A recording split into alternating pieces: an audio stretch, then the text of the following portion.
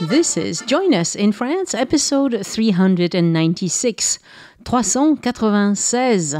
Bonjour, I'm Annie Sargent, and Join Us in France is the podcast where we talk about France.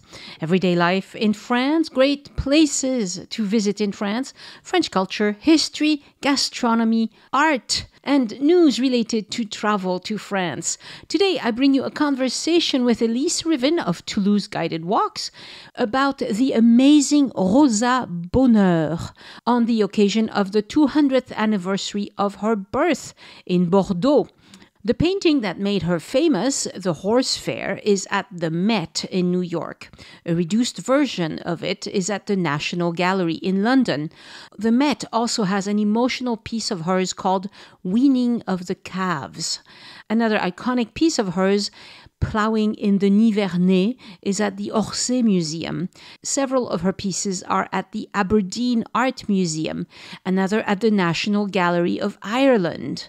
Now that you've heard about her, you'll see her work in world-class museums everywhere because she was really prolific. I'll post photos of her work on my Instagram account this week. It's at Addicted to France.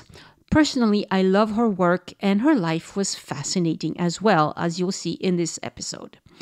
After my chat with Elyse, I'll address a travel question that came up this week on the Join Us in France Facebook group. What can you do to keep your stuff safe in your car if you stop to visit something when you're in between hotels? A very good question indeed.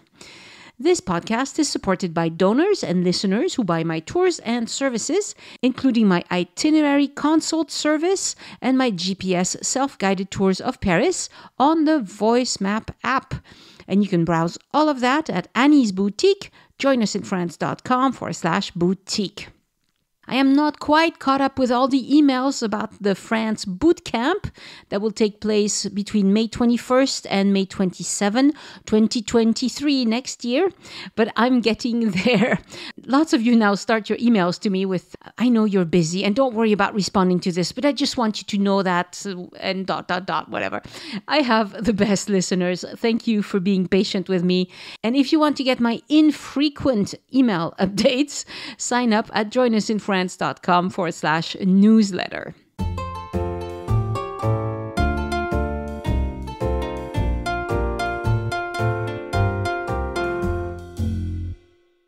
Bonjour Elyse. Bonjour Annie. We have a fun conversation today about Rosa Bonheur. Bonheur, a happy chat about a lovely person, a wonderful artist, and we'll learn all about it. And a place that you can visit near Paris. Thomery is the name of the place where her chateau is, and you can visit it. Now, I'm not going to give you lots of details about that because it changes all the time, but I do know that you can go on public transportation if you wish, or you could take an Uber or whatever. And they are making great efforts to welcome the public and all of that. There's a Facebook group. Anyway, I'll link to those things if you want to find out. You can do it fairly easily. Anyway, let's talk about Rosa Bonheur. Shall we start with her childhood? Maybe, just maybe, some people don't even know who she was. That's true. So before you start telling everybody, including me, the details of her childhood, just so that people know, Rosa Bonheur was a painter, and she did some sculpture too. And she lived most of the 19th century. She was born in 1822 and died in 1899. Mm-hmm. And she was a very successful artist. And her specialty was animals. That's why Annie loves her so much. Yes, she painted animals. And she was really good at it. Like, wow, stunning. It's like hyper-realist or something. I don't know what you call it. It's exactly what you call it. Okay, there you go. I got one thing right. So she was really, really very impressive. So, as you said, she was born on March 16, 1822 in Bordeaux in the southwest of France. Her mother was called Sophie. She was an orphan and she was adopted by a well-off merchant. You know, one of these well-off merchants that's semi-nobility. They live in a mansion type of house and they have servants and all of that. That sort of wealthy merchant. So she was adopted by this man. when she was 4 or 5 because she had lost her mother. And much later, on this guy's deathbed, she found out that he was actually her father. Ooh. He had impregnated the mother and felt terrible about that and sent her away. As a matter of fact, Sophie was born I think she was born in Germany and lived in Germany some of the time. Anyway, so that's the mother. This man who raised her mother wanted his children to learn all sorts of things, including the arts and the piano. And he hired an artist to teach them painting skills, I guess. And this artist was Rosa Bonheur. And he was only a year older than the young daughter. And they were both beautiful young people and, looking for love. And there you go. And there you go. I can't imagine that the father didn't suspect that something like that would happen. Yes, he was a bit dumb. Sophie also had piano lessons and was an accomplished pianist. As a matter of fact, later on in life, she sometimes supplemented her husband's income by teaching piano lessons. Okay?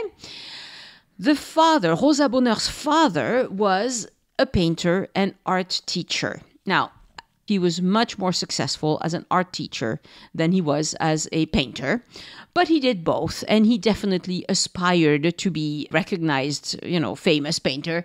It just didn't quite work out that way. He taught painting and the arts to all of his children, including Rosa. And there's this cute story about Rosa when she was little. She was not particularly good at academic type of learning. So she had difficulties learning her ABCs, okay? And her mother decided that maybe she could interest her in the ABCs by getting her to draw all the letters and including animals inside of the letters, turning letters into, like they do on Sesame Street, And it worked. Pretty soon, she knew her ABCs because she was drawing them really carefully with animal faces and shapes and things. Like Z for zebra? Like that. Thank you, Annie. Like that. And apparently she was the sort of child who was always drawing. And obviously there were lots of art supplies at their house since her father was an artist and an art teacher. So, it was always something that she was drawn to. And Raymond, so her father, was related to the Cambacérès family in Toulouse, and they were famous for helping craft the civil code under Napoleon. So it was a family, not a rich family, but a family that was very respectable, and they did well most of their lives. One of the things I had read about the father was that he actually met, I don't know if he was good friends with, but he had met the very famous Spanish painter Francisco Goya, who was at the time in exile in Bordeaux. And so it is possible that even Rosa, as a small child, met him. That's possible, yep. And she really was, as you say, really surrounded by a very rich artistic environment. Right. So her father wanted to be, he wanted to go up in the world. He wanted to be recognized for his work. And he was always seeking out the betterment of humanity. He was a bit of an illuminated kind of guy. And he was very eager to follow philosophies, political currents, religious currents that would lead to the betterment of humanity as he saw it. And so he was influenced by a religious/political movement called Saint-Simonisme, which is kind of a French thing. But the idea was to stop wars, to stop class warfare, and to bring everybody up, raise everybody up, and be modern and give progress, give women a chance, equality, that sort of ambition in life. And of course, this is the early 1800s. And even though the French Revolution had already happened, we were not anywhere near there because Napoleon also happened. Yes, yes. One happened, and then very soon, unfortunately, afterwards, the other happened. Yes, yes. So Raymond moved the family to Paris because he was hoping to get some of his pieces accepted in the Salon. Now, I would like you to explain what the Salon is, because that's right up your alley. Okay, so in fact, up through into the end of the 19th century, to have your work shown, you had to be admitted by a jury into what were called the official salon. Salon as in salon, you're in your house, which basically is living room, except that it was not definitely a living room.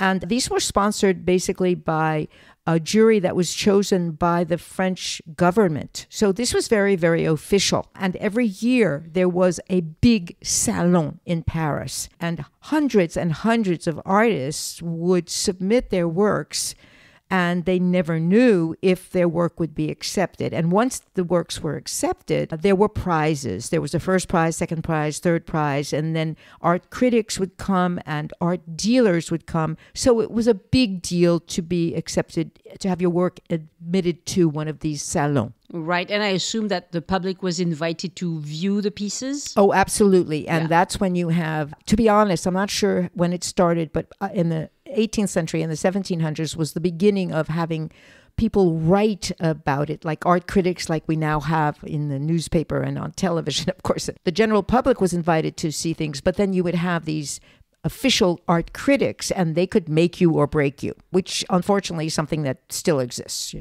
I guess. Right. So the family moved to Paris when Rosa was 7, and they moved to Boulevard Saint-Antoine, which is kind of the Rue de Rivoli, right in front of Hôtel de Sully. That part is called Boulevard Saint-Antoine. So they're right in the middle of the action in the Marais. And it was a completely different life from her life in Bordeaux, which was still fairly, low-key. And it's still true to this day that when you go from a city like Bordeaux or Toulouse to the Boulevard Saint-Antoine, it's not the same pace of life, is it? Definitely not. Yes.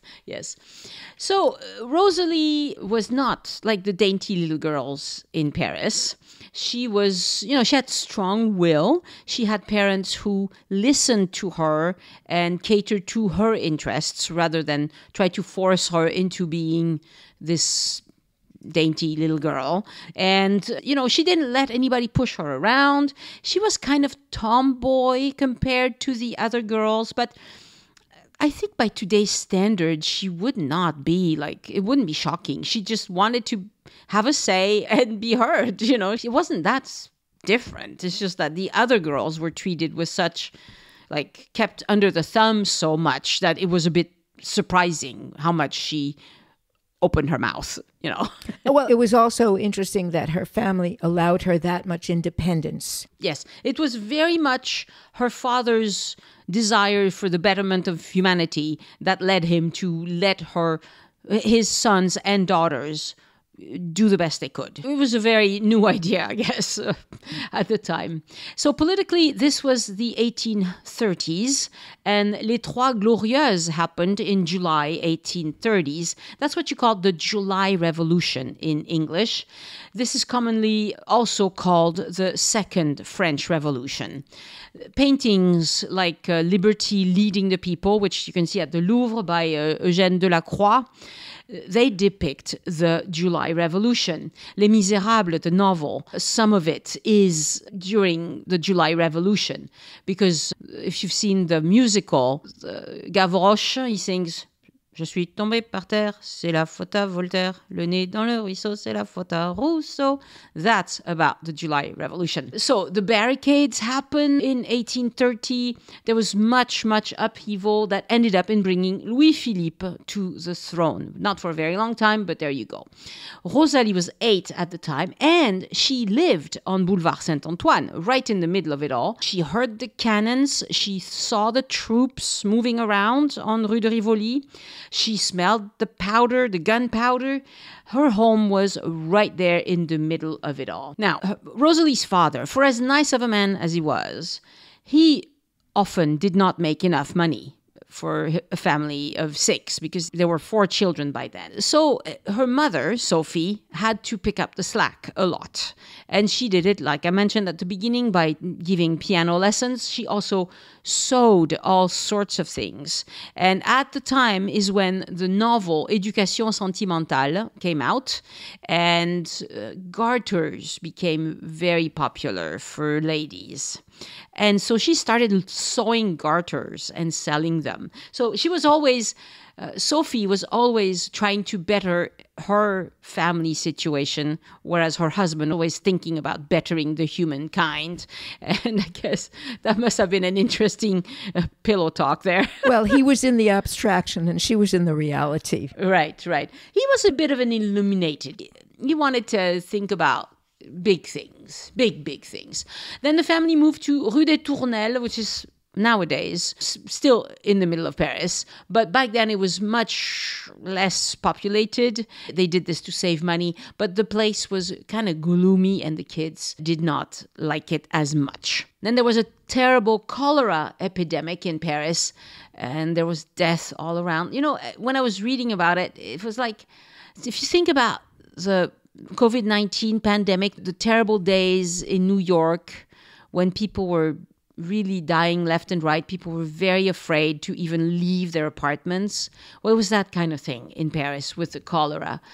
And there were conspiracies of all sorts, you know, things like people you didn't like. Obviously, they had poisoned the wells and that sort of crazy talk. And people were definitely living in fear. And unfortunately, both Rosalie and her mother caught it when she was 11. Rosalie got better, but her mother did not. And so she passed away when Rosalie was 11, which is terrible, of cholera. And that's about how much notes I have because I listened to this book, this wonderful book about Rosalie Bonheur. I'm going to name it because it's a fantastic resource if you want to learn more about it.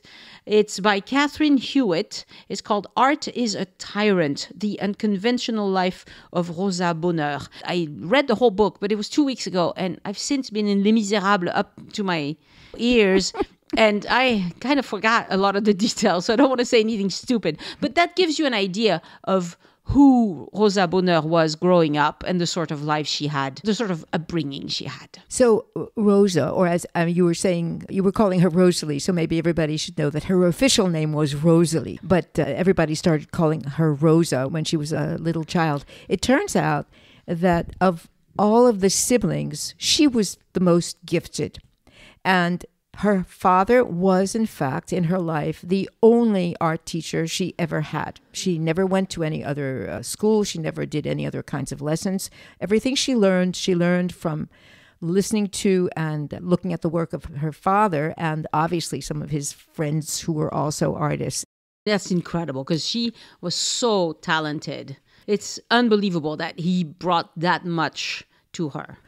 Well, personally, I think that you can only bring so much. It's like you can only bring a horse of water, but you can't make it drink. I mean, he gave her the tools, but she obviously had a gift. She really did have a gift because her ability to create work and reproduce imagery and in a realistic manner was something you learn the technique, but you have to have that as a talent inside you. And what's fascinating is that at the age of 14, she simply announced that she was going to be an artist. There you go. And one of the things about the story, really, of Rosa Bonheur is that it's a woman we're talking about. If this was the story of a man artist, and there are zillions of them who are actually fairly well known, it would be simply another story of a man who was a successful artist, whatever his technique.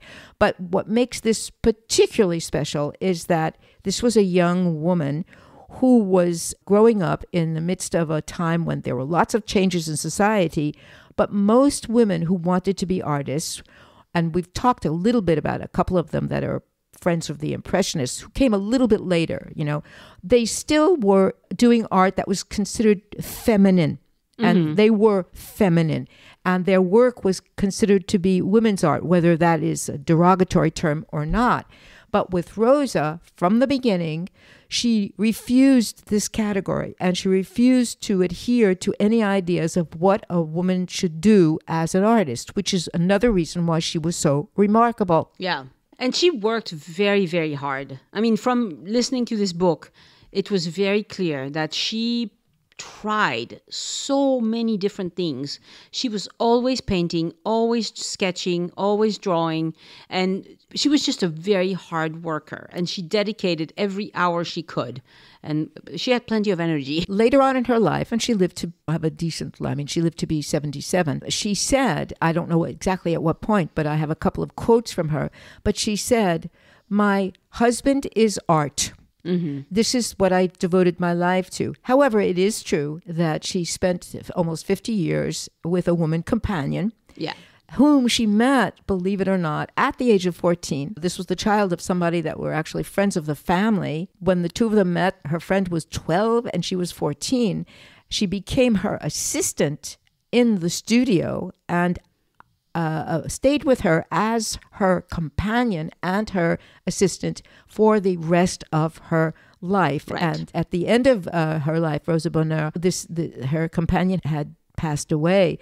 And a young American woman who had seen her work and wanted to meet her moved as an art student to Paris. She was much younger than her at the time. She was 35 years younger than her. And she became her second assistant companion and stayed with her until Rosa died in 1899. Right. And so it's hard to know if there was a sexual relationship there or not. Who cares? Who cares? We don't need to know. No, we don't need to know. But what is interesting is that from the point of view of who she was as a person, she was very clear that she was an artist and her private life was her private life, and that was nobody else's business. Yeah. And that was pretty much wonderful from her point of view. She was extremely brave in doing this. Now, what's really fascinating is that she wore men's clothing when she did certain things, including, I thought you were going to mention it, maybe we can talk about it now, that as a young artist and even later on, she would go to slaughterhouses to study the innards of the animals to make sure that she got the musculature and the bone structure and everything accurate, just the way the men have been doing it since the Renaissance. And for things like that, she would dress as a man.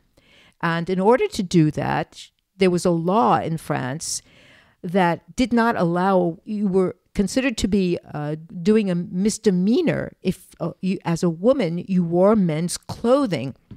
Right, because you were trying to impersonate a man. You wonder why would that be a problem? But whatever, I mean, she had to apply, I guess, to the préfecture to get a paper that was actually a permission, an official permission to dress as a man. Right. So this is interesting because when at one point she was already with Natalie and she wanted to go south. She wanted to go work in nature, and they went to the Ariège. And she knew that her habit of dressing in pants to go work, it was fine. In Paris, nobody cared. But in the Ariège, she thought, we're going to be in trouble if I do this. And so she had to ask for permission, and she had to have a specific paper authorizing her to wear men's clothes when she was in the Ariège, which is crazy pants. But you know what? If you think about it, nowadays, how do we react if we see a man wearing a skirt? Right. It's no different. It's just that women have been able to impose the wearing whatever they want, but men haven't. And we have this problem right now in France with the burkini, the whole thing, which is Muslim women who want to cover up quite a lot to bathe. And French swimming pools want you to wear tight and very revealing things. And so they have to ask for special permission to wear more clothing in swimming pools. And I say, let them wear whatever the hell they want. Like, who cares? If a guy wants to wear a skirt, it's fine. Why not? Have at it. He can wear any skirts, but not mine. If he wanted to wear mine, he would have to look for a long time because I don't have any. Actually, no, you're absolutely right. It is quite true that the conventions at the time, of course, we're still talking about the 1800s, and it is still true that women are designated as being a certain way. Yeah. And of course, this is not something that ends even by the end of the 1800s. But what I think is fascinating about her is that, okay, this is what I have to do. Fine. And every 6 months, she renewed this permit that she got, to the point where after a while, I think that she must have just walked in, they looked at her and they stamped another paper and gave it to her, and she walked right out again. Right. Because this is what she did for her entire life. So there were cute stories about, because she had the visit of she became very famous rather quickly. And once she moved to Thomery, somewhat later in her life, she had the visit of the wife of Napoleon III, Eugene. And of course, they didn't have phones and they didn't have text messages. She knew that the Empress would come, but she didn't know when exactly. And somebody saw the Empress pulling up in the town and ran to her place to let her know. And so she scrambled to get out of her pants, to try, because she wanted to look nice, but she didn't quite make it in time for the Empress to show up, and nobody cared. She was who she was, and it was fine. And the whole business with going to slaughterhouses, she was very young. She was like 16 or something when she started asking to go into slaughterhouses to paint, and people were just very shocked that a young lady would want to do this. And the men in the slaughterhouse, they were catcalls and all of that. And one of the supervisors of the slaughterhouse took her under his wing and protected her and told the guys, if I hear one of you, yelling at her, you'll have to deal with me. She had people who understood that she needed to do what she needed to do. She needed to work, and if it involved putting on pants and going into a slaughterhouse to draw whatever she was practicing that day, well, so be it. So there we are, Rosa Bonheur, who at the age of 19 gets admitted for the first time in her life to one of the most important salons. This is in 1841. And to her surprise, not only is she accepted, but she wins third prize. Wow. And the second time she admits a work to a salon is in 1845. And guess what happens? She wins first prize. Wow. This is amazing, not only because of the style of her work, but because she is a woman. And then in 1848, so she is now, how old? She is 26. She paints a painting called, I've translated, I'm going to read the title in French and then I'll give you my translation, but you probably will do a better job of it. Bœuf et taureau, race du Cantal.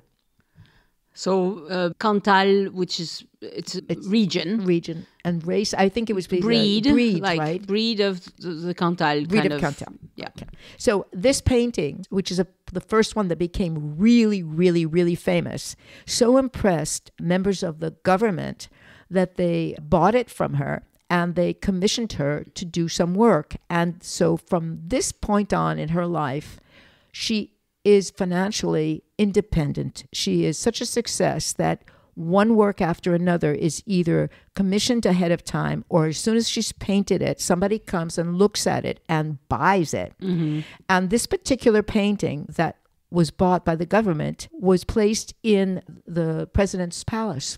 And it became one of the most important works that they had actually in their palace. And then the next work that she did, which is one that I love, that you can go to see still at the Orsay Museum, which is called in French La Bourrage Nivernais, because it's in the region of Niverne. Nevers, Nevers. I think there's an S at the end. I think there's an S at the end too, which is the central part of France. It's this magnificent, very, very big painting, kind of in a horizontal format, of a group of oxen helping to plow the land. And it's absolutely fabulous. And so very early on, she had already developed what really could be considered to be a very sophisticated, polished, realistic technique for showing not just the animals, because of course in this particular painting there actually are a couple of human beings, but one of the things that's astounding when you look at her work is that you see the musculature, you see the skeleton.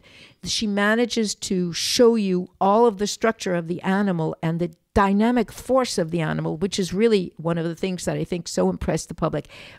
She is unique in that she was universally applauded as an artist. So much so that after this particular painting, something happened that happened to almost no other artist. I really would have to look up to see how many other artists were allowed. The salon, the directors of the salon decided that she no longer had to even pass in front of a jury. Huh. That was the end of that.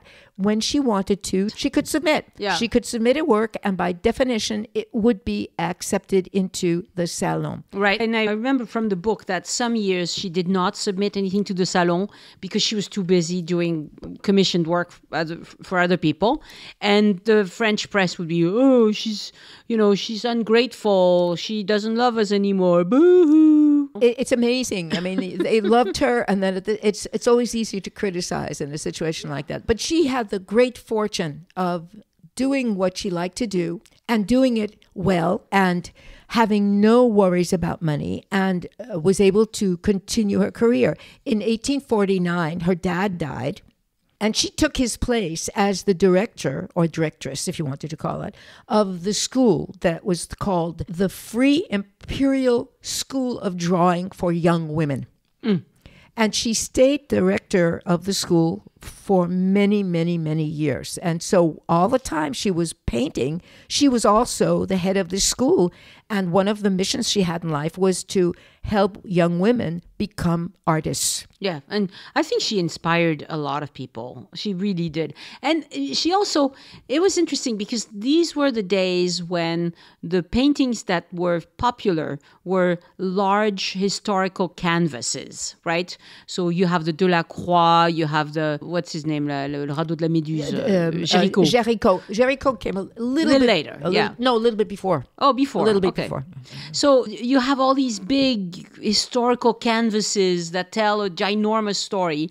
And she did similar large canvases, but her story was the story of rural life in France. One of the reasons why the government loved it is because back then, France was still very rural, was very famous for food production of all sorts. And having somebody like that who extolled the virtue of our farmers and the animals who helped in the production of all these magnificent foods and whatever, that was really important. That was part of the grandeur of France, as they saw it. And obviously, we wouldn't have all of these wonderful foods that we have without the agriculture that goes with it. You know, it's a whole. And she was so interested in animals that she was surrounded by animals her whole life. I mean, she was in Paris, so we talked about her living in Paris, but going away on excursions with Natalie to work in nature, which she did several times. She also spent quite a bit of time in Nice. At one point, I think she had a house even built in Nice. I'm not sure what happened to that house later. But, she really liked to be by the sea with the animals, all of that. She had lions. She had a whole menagerie at her side. Even when she lived in Paris, she had ducks and goats and animals like that. She had always had lots of dogs, lots of cats. She was surrounded by all these animals because she loved them. And apparently the lion that she had, it wasn't in a cage. She could approach it and hand feed it. That's crazy talk, right? I would like to know what the secret was. That's not a little kitty cat, No, but lions are mean when you put them in a cage. And if you leave them alone and you feed them every day. She obviously had enough money to buy the animal meat every single day. Yes. And some people say, it's weird that she loved animals so much, but she ate them. Well, yeah. And she did eat them, huh? She did. Well, she did. Like everybody else did. The cycle of life, I guess. I think most people would say that her most famous painting is a painting called The Horse Fair. Yes. In English. It's Le Marché aux Chevaux, which she painted in 1853. Is that one in England? That's the one that's in the Met in New York. Ah, the Met, okay. So the story of this painting is really rather incredible. I do not know, honestly, if it was commissioned by somebody or whether this was just her original idea. It's an enormous painting. It's 8 feet high and 16 feet across. I think it was a commission by the French government. And it was originally in the hands of somebody after the government. For some reason, this particular painting passed through several different owners. And I think it had to do with the fact that there was first this other revolution in 1848, and then there was somehow it wound up going... That was the third French Revolution. Yeah. Somehow this painting wound up going to England, where along with 4 other works and several lithographs, they did a traveling show of her painting. This is 170 years ago. Imagine how they packed up a painting that's 8 feet high and 16 feet across. Yeah. And it was so famous that Queen Victoria asked to have a private viewing of it because it's about horses. And the queens of England always like horses, always. And this painting eventually... It's a very kind of convoluted story, but it eventually got sold to one of the richest men in the United States, and that was a man named Cornelius Vanderbilt, who was a New Yorker. I've heard the name, yes. Oh, this was a biggie. I mean, this is one of the billionaires of the middle of the 19th century. He, Rockefeller, there were like 4 or 5 families like that really were the most important and richest people in the country, in the United States. And he bought this painting and immediately donated it to this brand new museum that had just opened up in New York called the Metropolitan Museum of Art, which is where it still is. I'm going to have to go see that. I would so love to see that painting because it's just the photos of it are so impressive. You have to go look at photos of her pieces. It's just stunning. Just stunning. And now I mentioned, and we can put this on the notes at the end, there is, thanks to the Metropolitan Museum of Art in New York, there is a series of YouTube videos that are not very long. And one was made just 2 years ago by an artist. What they do is they ask an artist who's a well-known artist to talk about a painting that he or she loves in the collection at the museum. And this particular artist chose this painting, the horse fair. And it's a fabulous little video that lasts 4 or 5 minutes at the most, but you get close-ups of parts of the painting, and he explains, and of course this is an American artist, so it's in English. He really explains what makes this a great painting, and it's fabulous because it really gives you an idea of what the power of her work as an artist was, really.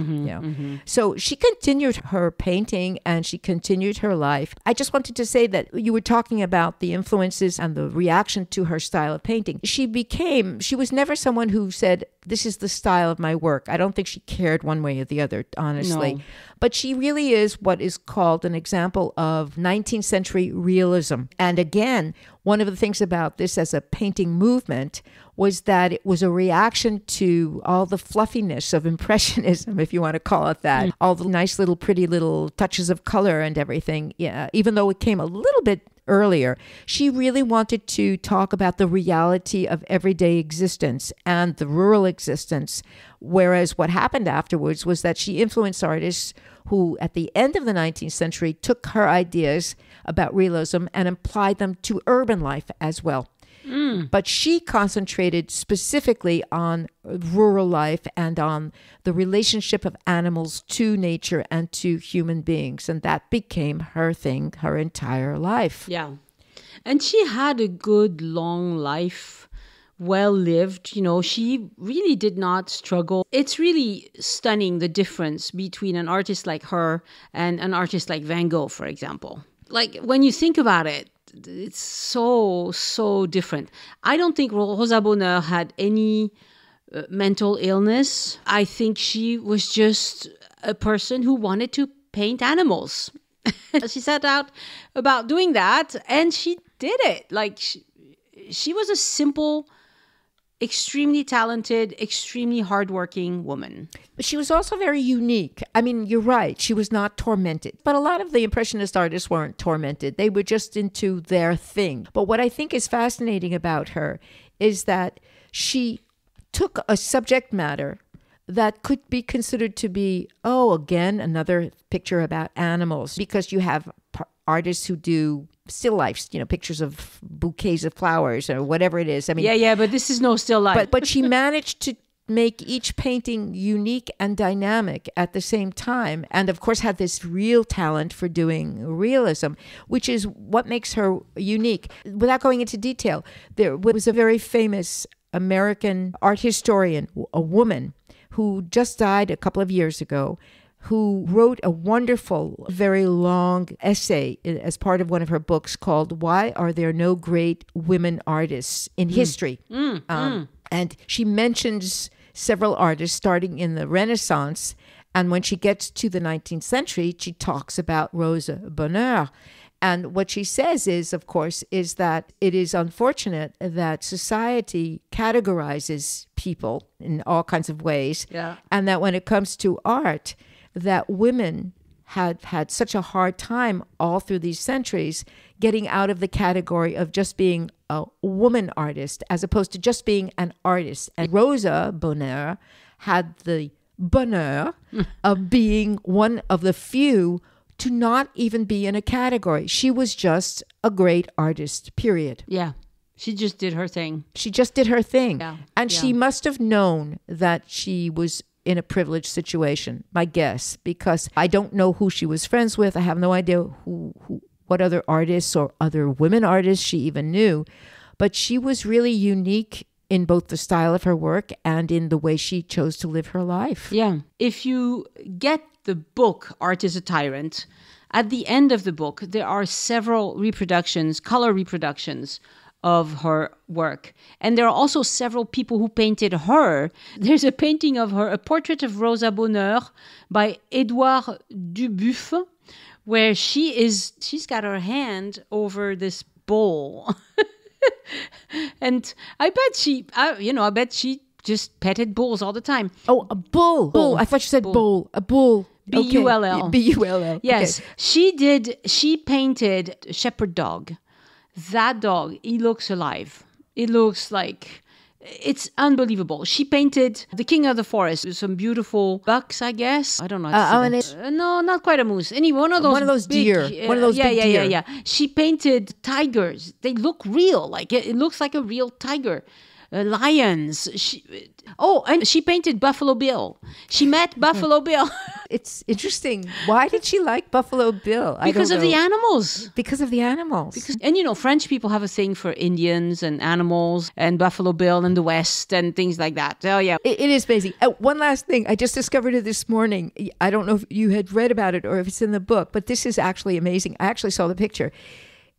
The second half of the 19th century, in the United States, where her work was actually well known, if anybody was interested in art and went to museums and everything, they had made a porcelain doll of her that wore the same masculine-looking clothes she wore with the same short hair, and it was the most popular doll sold in the second half of the 19th century in the United States. She was the Barbie of the 19th century. There you go. Well, I think she was a handsome woman. Let's put it that way. She had because people say, she was masculine, whatever. I don't think she was masculine. I think she just had this very fine looking nose, this kind of very milky white skin. At the end of her life, her hair was all white, and she just had... I would say she had a noble face. Exactly. She never tried to prettify herself or to be dainty. That was not her aim. She wanted to be strong and healthy and working. That was her thing. She just wanted to paint animals. And man, she was good at it. So I do recommend this book because it has so many great photos. Well, the book itself is interesting. It's very well done. But it has so many photos of her art that I just like. So to see her work, obviously the Met. There are a couple of very good works at the Orsay in Paris.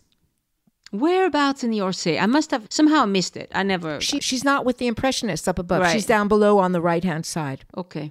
I think it's on the right-hand side. But she's in the section that's for realism. I think they have it basically divided by stylistic periods like that.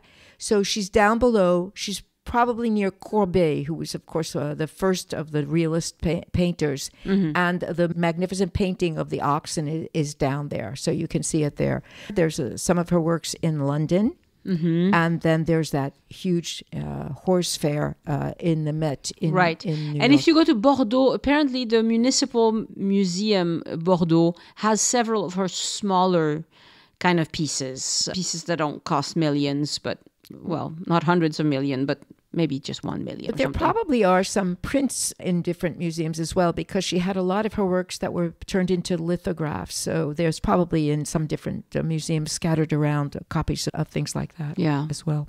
Just a stunning person. And the reason why we're talking, I mean, I never heard of her until this year. And the reason why we've heard of her this year, because this is 200th anniversary of something. Was it her birth? No, because she was born in 1830. 22. She was born. She was born in 200 years ago. She was born 200 years ago. Right. There you go. Yeah. So that's why we've heard, like on French radio, historical French radio programs that I listen to, they've all done something about her. That's how I heard about her. I don't think anybody had told me about her. Isn't it funny how we like tortured artists? We like to talk about tortured artists like Picasso, like Van Gogh, people like that who were just, you know. Well, I don't think Picasso wasn't tortured. No, he wasn't a tortured artist. He was just somebody who was, he grew up, he himself he had a long artistic life and was the son of an art painter, of an art teacher. He was just a typical male. That's all. I mean, his art was one thing, but he just grew up in an environment where his attitude and what he thought, and especially about women, was just typical. That's all. I mean, it was just. I would qualify that as nuts. But the majority of them were like that, even if it didn't show in their work. I knew about her, and I know some of her work. Yeah. But I didn't know all this information about her, which I found really wonderful to read about, because she really was special in the sense that she didn't suffer from any of the prejudice that a lot of the other women artists did, who complied to what were considered to be the norms of the time and suffered from it at the same time. Yeah. She was able, thanks probably to her upbringing, to just forge her path and live her life and do her thing. Bless her, you know. Be herself. Be herself. Let's do that. Keep being yourself, Elyse. There you go, Annie. Merci beaucoup. Thank you, everybody. Au revoir. Au revoir.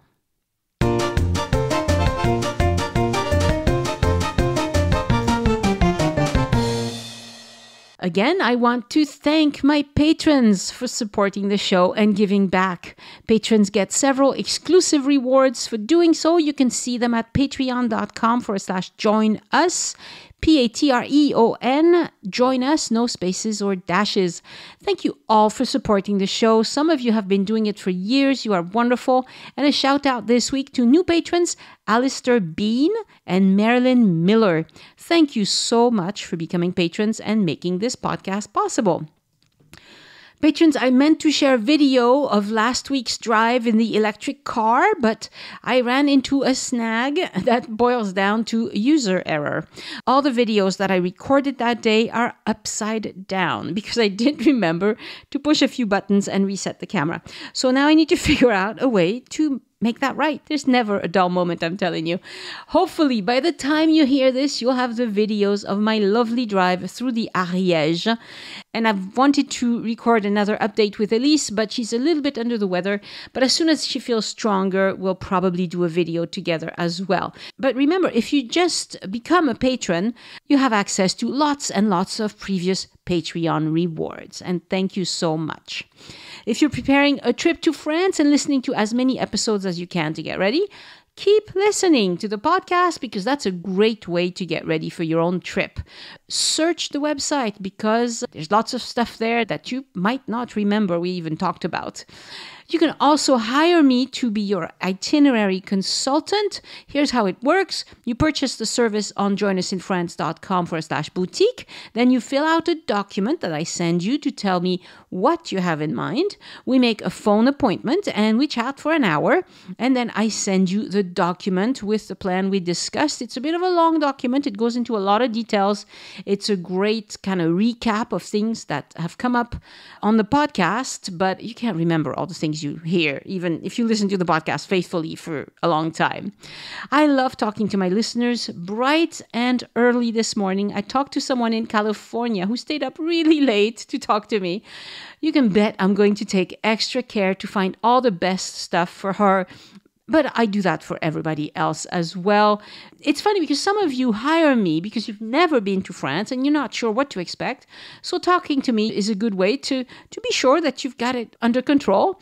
And others have been to France so many times that you want some inspiration for what to do next. And there are some people in between as well, but it's often one extreme or the other. And I really enjoy the challenge. If you can't talk to me because I'm all booked up, you can still take me in your pocket by getting my GPS self-guided tour on the Voice Map app. I've produced 5 tours of Paris, and they are designed to show you around different iconic neighborhoods of Paris. And if you just do that, you will have a wonderful time, and you will see a lot more of Paris than most people do because I take you right to the best stuff. Using an app is not something that most people think of right away, but it's so good because it's cost effective. It gives you total freedom, and you'll see so much more than the people who are just bumbling around on their own. Take a look at these tours at joinusinfrance.com/boutique.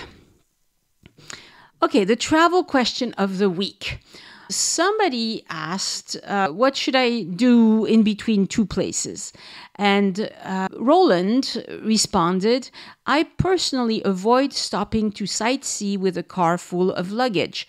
That's too much risk of getting broken into. I get to my hotel, unpack, and then head out. And yes, it's ideal if you can get to your hotel, unpack, and then head out. It's perfect to do that. But sometimes, well, like this person from California that I was just mentioning, she's going to be driving really close to some really fun places in between 2 hotels, and she's going to be halfway between. There's no way she can go to the hotel and come back. That would make for a way too long a drive. So what I'm going to recommend in this instance is that you need to be a smart packer. You need to have a backpack. Now, I know that in Paris, I don't recommend you take a backpack, but when you're outside of Paris, it's not the same. Take a backpack or take a bag that you can carry with you easily. It shouldn't be so heavy that you're going to just put it down and forget it somewhere. Don't ask me how I know that. Personal experience and all. So have a bag where you keep all the stuff that's really precious and that you don't want to lose. In that, I would include electronics, your camera if you have one, your phones, obviously. You need to have your medications if you take some every day. You need to have all your ID, all of this sort of thing that you really would have a hard time recovering if you lost it. Your dirty laundry is not as important as if somebody breaks into your car, they don't care about your laundry, really. That's not what they're after. And take that backpack of precious stuff with you. Prepare it. When you pack in the morning, you know you're going to be stopping somewhere today and leave your stuff in the car. At the hotel, just separate that and make the backpack so you don't have to start rummaging around in your stuff when you arrive at the venue you want to visit. It's all ready. You just grab that backpack and go and lock your car, obviously. Now, I have to say that cars getting broken into used to be a common occurrence probably 20 years ago in France. It is really rare nowadays, really, really rare. And that's because there are surveillance cameras everywhere. And if you're going to leave stuff in your car and be worried about it, then go park at a paid parking lot. Because even if there's not an attendant on the premises, there is somebody watching video. And also, even if the person's not watching the video in real time, if you get broken into, they will investigate and they will go after whoever did this. And as a result, cars getting broken into is really, really rare. And so I would say, if you're willing to be a little bit smart and pack right so you can take your valuables with you when you know that you're going to be stopping somewhere, then you're going to be fine. Honestly, you're going to be fine. And if you pay for parking, it's going to be even better. I even once left the car. This was a van and it had rolling doors on both sides. I had closed the one side, completely forgotten to check the other side, which had been left open. And I locked the car and we went for about an hour. And we came back and the door was wide open. Nothing had been taken. That was very lucky, but it's because we were at a paid parking lot and there were cameras. And that's not where people go looking for stuff to steal. They would much rather walk around in the city and try to get your phone out of your pocket. That's a lot more valuable than your clothes. This week in French news, the massive trial around the Sainte-Chapelle in Paris is over after 10 months of deliberations before a jury of 5 professional lawyers. This trial had to do with the terror attacks of November 13th, 2015 in Paris. These attacks killed 131 people and injured hundreds more. They included an attack on the Stade de France, another at a kosher store, and at the Bataclan concert venue. And it was all very shocking when it happened, and it's still very painful to think about. The rules for this trial were that it could only go on for 10 months maximum, and the tribunal met for 149 days, which works out to about 10 months of business days. Each victim family could be represented by their own lawyer. There were lots of press, but no TV. 20 perpetrators were on trial. 14 of them were in attendance. Of the ones who were judged in absentia, 1 is in jail in Turkey, and 5 are presumed dead in Syria. The last survivor of the armed commando is still alive because his jacket of explosives that he was supposed to set off at the Stade de France was defective and did not go off. The other 13 who were on trial did not participate in the massacre directly, but they provided lots of help to the terrorists, which is why they are terrorists as well. The piece of excrement who did not die at the Stade de France got life without the possibility of parole. His lawyers explained every which way that he did not kill anyone, so we should, be thankful to him or something. But the jury did not buy it. This man was fully prepared to kill as many as possible, and F you. It's only the 5th time that life without the possibility of parole has been mandated in France since we abolished the death penalty, so this is a big deal. The others got anywhere between 30 years and 8 years with various number of years minimum served or whatever. 1 got 2 years and got off with time served because he provided fake ID to the perpetrators, but he wasn't involved in the plan at all. He thought he was selling fake IDs to criminals, which is bad enough if you ask me, but probably doesn't merit 30 years in jail or whatever. All of them have 10 days to appeal, and I suspect the ones who got the harder sentences will appeal. In France, you only appeal if you've got nothing to lose. Appeal courts in France often hand out worse sentences than the original sentence if they feel that the defendant was both guilty and had no reason to complain about the way they were treated during the first trial. I am so glad this is over for the families who have lost loved ones, because I can't even imagine how something like that, that terror attack could totally turn your life upside down and change everything for you, and it must be extremely painful. It's bad enough for those of us who just watched it at a distance. For you visitors, this means that going forward, security around the Sainte-Chapelle in Paris is going to be much lighter. Some of you who took my Ile de la Cité walking tour in the last few months had to take a different route because the roads were cut off and there was heavy police presence. Well, that's over. There will still be some security, of course, but you should be able to take any path you would like on public streets around the Ile de la Cité, which is great. Trials like that are just terrible. In the end, you can't bring the victims back. You can't make it right. But I think it's good that we let the perpetrators talk. We heard them. They had a chance to explain. I don't think they convinced anyone, but there you have it. I think justice has been done. On another serious note, Macron and his party are still working out deals with the newly elected French parliament. The prime minister is still in place, although her future as the head of the government is uncertain. I hope she keeps her job because it's high time we have a female prime minister, and I hope she gets to do the work she was appointed to do. With this new set of parliamentarians, the Speaker of the House is also a woman for the very first time. I don't know anything about this woman, but I salute the fact that at long last we have both a female Prime Minister and Speaker of the House. French people are appalled at what's happening with the decisions of the US Supreme Court. We have a Supreme Court in France also. It's called la Cour de Cassation. They examine whether or not a law is in accordance with the Constitution, get this, before the law is passed. And they do not go back and undo laws that were decided 50 years ago. Also, there are 85 judges on that court, and the general public doesn't even know their names because they're not in the news constantly. They're not politicians. They are just people who look at the law, and that's a fine job, but they're not superstars. Now, the parliament could pass a new law restricting abortion. It could try to anyway. It doesn't seem at all likely, but it could happen, I suppose. Macron's party is going to push an amendment to the French constitution enshrining the right to an abortion in the constitution, which I think is probably a good thing to do. You never know.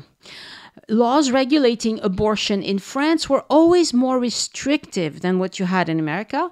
The right to an abortion started in 1975 in France, and the details have changed somewhat over time, of course, but it's never been under attack. In France, you can abort up to 14 weeks after the last period. If you're going with taking the abortion pill, the limit is 7 weeks after the last period.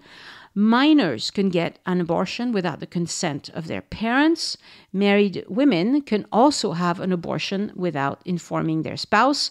You don't have to be French to obtain an abortion in France, just like you don't have to be French to be treated for anything else. In France, abortions are done in hospitals and not in special clinics.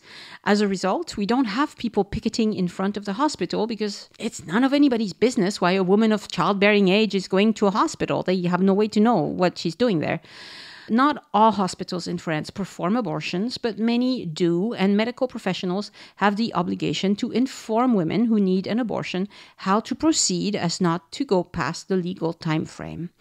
So we don't really have an abortion problem in France, the way it's been brewing in the US for a long time, and I'm really grateful for that. I've never had an abortion. I was never in a situation where I could even think about having an abortion. But I fully support the right of women to have full control over their reproductive health. For my personal update this week, this is where we get to the happy news at last. My husband and I have celebrated our 30th wedding anniversary this week. We're going out to a lovely restaurant we've wanted to try in Toulouse tonight. And, I really love a cruise. And if COVID wasn't rearing its ugly head again, I'd be booking a cruise right now. But I'd rather wait a little bit to see how things proceed.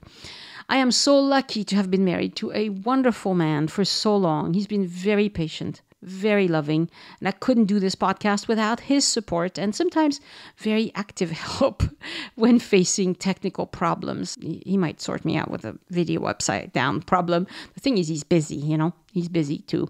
I'm hoping for 40 more years with him, and by then, we'll both be in our 90s and, it might be time to call it quits. Who knows? But anyway, it's been a lovely 30 years and I hope for many more. I'm still really enjoying the electric car, the marvelous Marvel. I'm planning a day trip to the Abbaye de Fontfroide, hopefully Saturday or Sunday. I would have liked to stop at Les Grands Buffets on the way. It's a wonderful destination restaurant, but it's booked solid for the next few weekends. So, we'll find something else.